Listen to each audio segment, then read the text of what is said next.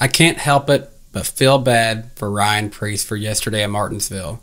You know, with the deal with Ryan Preece is, you got to look back over the last few years of his NASCAR career. He grew up, coming up through the ranks of modified racing up in New England, and he became really great at that. A constant threat to win if you put him inside a NASCAR modified. But he used that to go up and get some opportunities in the NASCAR Xfinity Series, particularly with Joe Gibbs Racing, and he actually was able to win a couple of races. Then after that success, some might have felt like he jumped on the first Cup Series opportunity that came to him, and that was with JTG Daugherty Racing. He had a few years to be with them, and ultimately it didn't go too well, but to be fair, it was JTG Daugherty Racing, and they weren't really in the best place back then. They ultimately let him go and went down to just one car for Ricky Stenhouse Jr., and that kind of helped the team a little bit. They certainly did get a little bit better results with just one car again, and ultimately won a Daytona 500 this year. But as for Ryan Preece, the situation that put him in, well, he kind of didn't have anywhere to be then. And what he ended up doing was kind of just take the few small opportunities he got, and he kind of went an Alex Bowman-esque route, if you will, because he signed on as a developmental driver and in that kind of capacity with Stewart Haas Racing, and had opportunities to drive for Rick Ware Racing every now and again.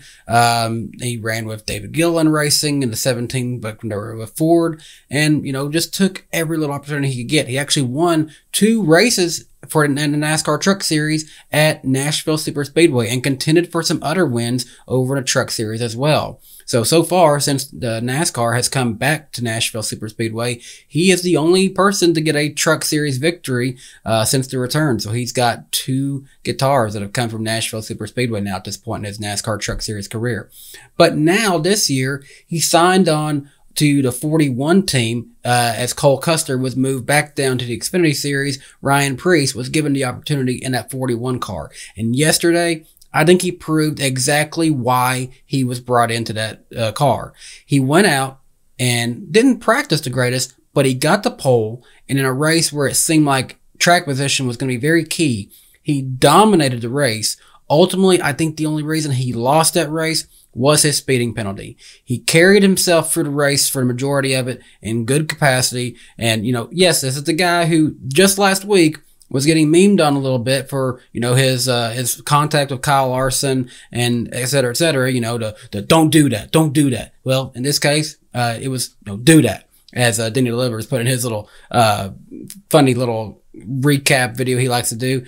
And, but Ryan Preece, he proved that I think he's exactly where he needs to be right now. He's going to get more opportunities this year, I do believe. I don't think he'll make that same mistake twice. We put him at a track he's comfortable at, Nashville Super Speedway, New Hampshire Motor Speedway even. It's going to be very similar to Martinsville, I'd imagine. It's a very flat track, braking. Maybe at Gateway, he might do well there. So I'm anxious to see what happens with Ryan Preece as the season goes on. I think he could actually still contend for a win this year. So Ryan Preece, while he come up short yesterday, I think a lot of NASCAR fans can be very proud of that run he had. And it's good to see guys that come from his background, just, biding their time and to get every opportunity they can and capitalizing on those opportunities. And while it would have been great to be talking about a Ryan Preece first win today, we are talking about Kyle Larson, one of Tony Stewart's, favorite drivers. It's everyone knows why he's not driving for SHR really, and that was kind of outside of Tony's, wants at the time. But now he's exactly where he needs to be. He won himself a grandfather clock. Now all 4 drivers for Hendrick Motorsports today have won at Martinsville Speedway. They've all 4 won a grandfather clock at this point. And congratulations to Kyle Larson and his team. But Ryan Preece, I just got to stress, he proved exactly why he is a NASCAR Cup Series driver yesterday. He will get another opportunity, and as a NASCAR fan, I like to see what I'm seeing out of Ryan Preece. So, while he come up short, he definitely showed why he belongs here. So congratulations to Ryan Preece on a good sign for the future yesterday. Looking forward to seeing what happens with him next. But as for the car owner, Tony Stewart, we got to talk about him a little bit too.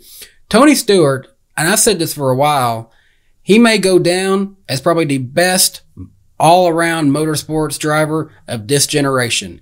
And, you know, we know his stats in NASCAR. He's a 3-time winner of the NASCAR Cup Series. He is a 1-time IndyCar champion back in 1997, and he has won several titles in other capacities, such as USAC Silver Crown, midget car racing, and sprint car racing over the course of his racing career. Tony Stewart now, you know, he's won many races in late model races. He's won several races in sprint cars. He's won the SRX championship and SRX races. He's won IROC championship and IROC races. Now he can mark off another victory into his career. He is a top fuel dragster winner in the NHRA. He won this weekend on the 4-wide nationals at Las Vegas. And if you haven't heard about that, you need to go check it out. But this is just a huge moment in the career of Tony Stewart. There's 3, there's 4. There's a green light start. Watch the scoreboards, and guess what? Tony Stewart is an NHRA national event winner. He goes 5:32 and wins it. Last year, he lost by 2 10,000ths of a second. This year, he won by 3 10,000ths of a second. Margin of victory, .0003. And Tony Stewart is a national event winner in the National Hot Rod Association. You know, yes, he's gotten with his new wife, and she is a great drag racer in and of herself.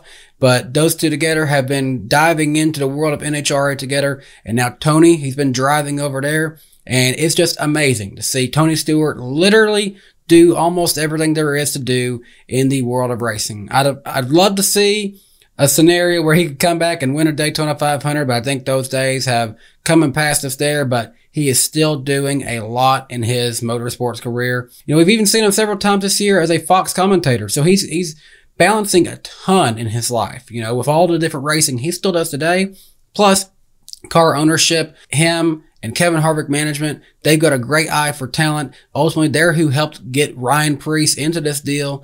And, you know, in a time where it feels like we've talked kind of negative about Stewart-Haas Racing a little bit, it's good to have a day where we can talk positive about them as an organization, because Ryan Preece showed true potential. Eric Almirola hung in the top 10. Really, all our drivers did well this weekend. And Tony Stewart getting the win in NHRA, that's a big deal for Tony Stewart and his whole organization. So it's good to see that moving in a positive direction. And we'll just have to wait and see if they can keep carrying this good momentum for all that they have this upcoming season. But that's all I got for today. Hope you guys are having a great start to your week. And until next time, make sure you leave a like on the video, subscribe to the channel for more daily NASCAR talk here Monday through Friday. And until next time, I hope you have a great day. Bye, guys. Hey, everyone. Thanks for watching this video from DannyBTalks. If you're new to my channel, make sure you leave a like on this video and subscribe to the channel and click the bell icon so that you'll never miss another new video here on DannyBTalks. Until next time, I hope you have a great day. Bye, guys.